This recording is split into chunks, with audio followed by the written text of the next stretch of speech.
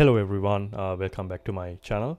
Today we will talk about a very important topic in making performant backend applications called in-memory caching. In this video we'll be using ASP.NET 7. However, everything that you see here can also be applied from .NET 2.1 onwards. So if you are new to the channel, I am Sahan and I have been working in the industry for over like 10 years now. Currently I work for GitHub as a senior software engineer, and I also frequently blog in sahansera.dev as well. This video is actually related to a blog post that I created about 2 years ago. You can visit the following URL or scan the QR code to visit the blog post. I will also post a link in the description down below as well. So before we dive into the details, let's take a think about a scenario.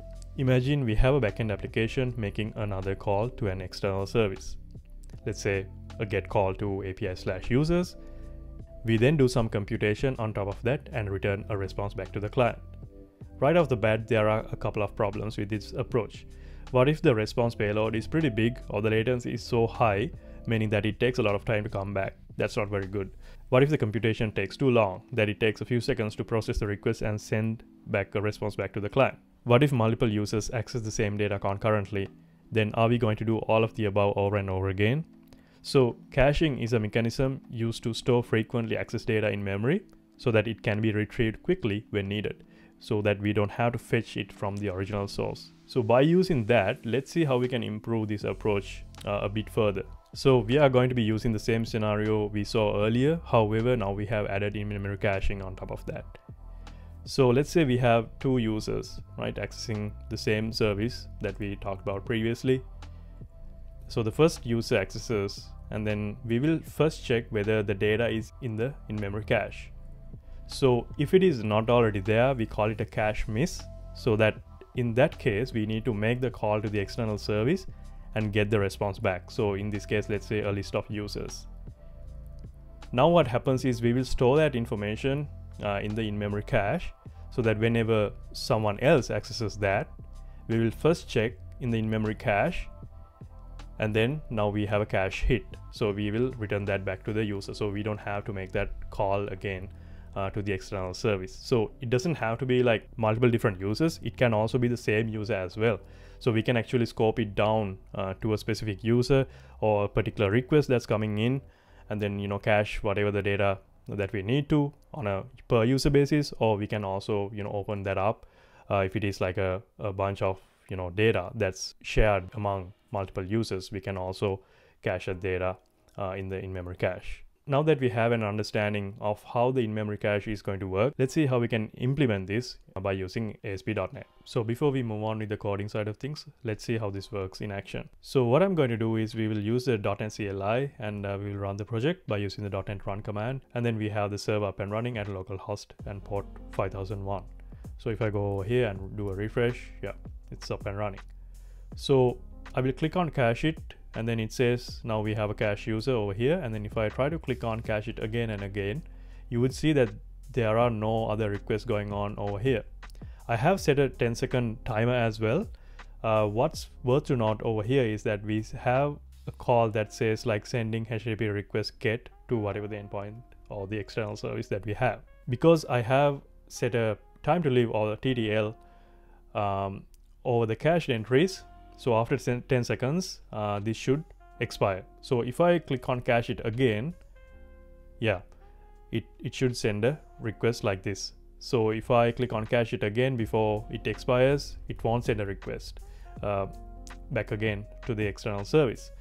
So if I click on clear it, and then now if I click on cache it, now it has sent another request back to that external service. So if I keep on clicking cache it, it won't send a request because we have that stored in the in-memory cache. So now let's see how we can implement this. So in order to create the ASP.NET application, we will use the .NET CLI, which is much more easier. So it would be like .NET New Web API-N in-memory cache netcore, or whatever the name we want to apply. And then we will create a new solution and then add that project onto that solution, and then we should be good to go. So you should be having a folder structure which is pretty similar to the one that you see on the right hand side. So now that we have created a project, I will walk you through the actual code itself and then show you how the request flow goes through the entire application and how we are making use of the IMemoryCache as well. So let's open up the project and let's go through the code and see how the request flow works.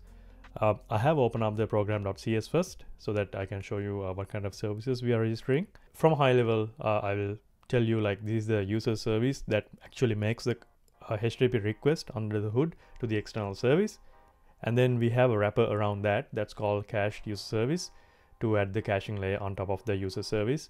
And then a cache service that actually represents the the entirety of the caching of the system, so that we can come to a single place and see what kind of services that are cached throughout our system.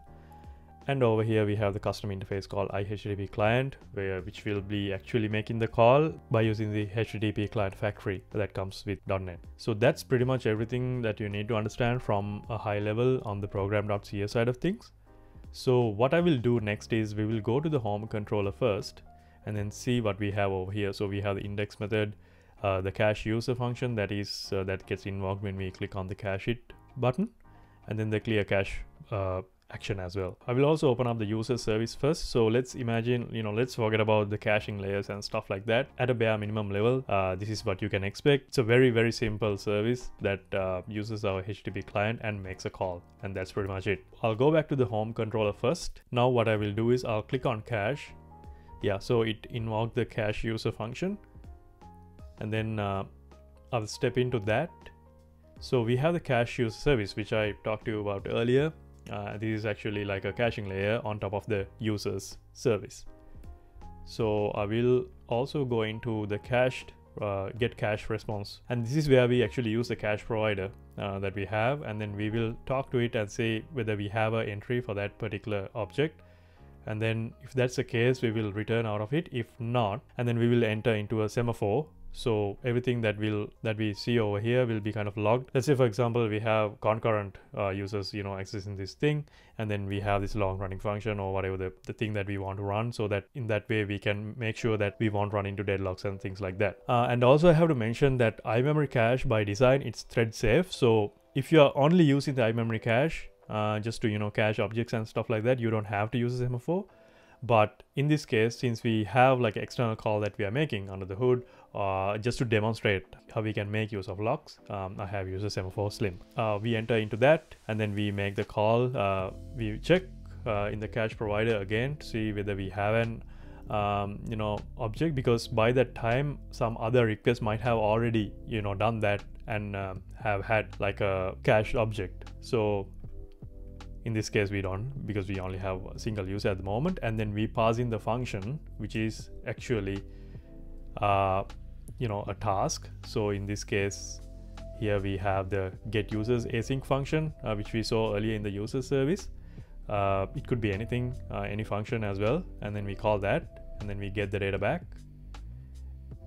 Yeah, so here if we have a look, yeah, so we have these data objects coming in, and then we will set the cache by using that. So the cache key is _users. You can set it to anything you want, and the object itself, and then the entry options. So this is where we say what kind of options that we expect when we set this object in the cache. So in this case I have set a sliding expiry for 10 seconds. So after 10 seconds it will expire. So whenever someone makes a call after 10 seconds, we will have to make another call to get the latest data back. That's pretty much it. And then finally we release a lock, and then we return the user's object. So we will only pick the first object out of that just for the demonstration, and then we will redirect the user back to the index page.